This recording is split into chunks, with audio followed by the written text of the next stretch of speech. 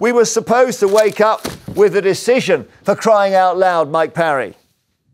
Yeah, we were, but we all knew it was never going to happen. And I still think it will now probably go until about maybe Christmas Eve or something like that, because there's got to be legal ratifications to a deal right up to the 31st. But can I say quite clearly here, this is a major victory for Boris Johnson, the Prime Minister of the United Kingdom. A major, major victory. The speech he gave last night when he emphasised we're ready to go on world trade rules, the Australian deal or WTO, he was absolutely clear. We're ready to go on it. We've been working on it for 4 years. It's a new challenge. It's something that we look forward to. That has rattled the Europeans something rotten. Well, I don't know what planet Mike's living on, honestly. Boris Johnson said that if there was no deal, it'd be a failure of statecraft. As Sarah said, there was no need to plan for no deal because we had a great deal. He stood at the dispatch box of the House of Commons and said, we had that deal.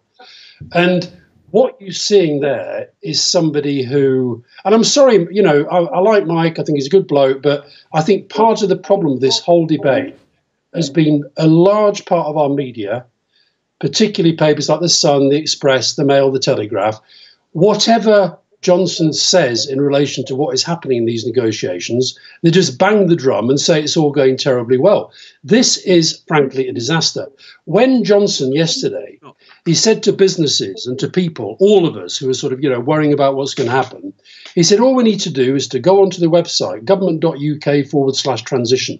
You go onto that website, there are hundreds, thousands of big questions still unresolved. And we are literally weeks away from coming out without a deal. Now, I still think, actually, Jeremy, I think he will do exactly what he did with the withdrawal agreement.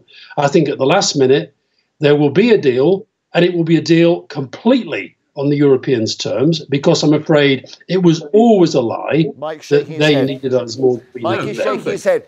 You don't, because this looks like... he's shaking his head because he's a populist, Brexit-extremist headbanger, if I may say so. Listen, Ali, for goodness sake, you don't have to get rude about it. I have different views to you, okay? And I tell you what I find very interesting. I tell you, if you don't, I find very interesting. No, but I tell you what I find very interesting, Alastair. You have been praising the way the European negotiators have been so dignified and, you know, so measured about the way they've approached things. They wouldn't even take a phone call. They wouldn't even take a phone call from our Prime Minister last week. They wouldn't have a video shot with him. Yeah, okay, Alastair, tell Mike why. What's the explanation? Merkel wouldn't take a phone call from Boris Johnson. I'll tell you why. Because we are now a third country. The reason for that is that we vote, people like you voted to leave. Right. We then left the customs union and we're leaving the single market. The European Union's proudest achievement is the single market. And what they've got, and what our government has always said, is that they'll all fall apart, we can divide and rule. They are united in protecting the single market. Boris Johnson is in charge of a negotiation with the European Commission. He should not be surprised that Merkel and Macron said, no, you negotiate, you're a third country now, you negotiate with the Commission. Okay.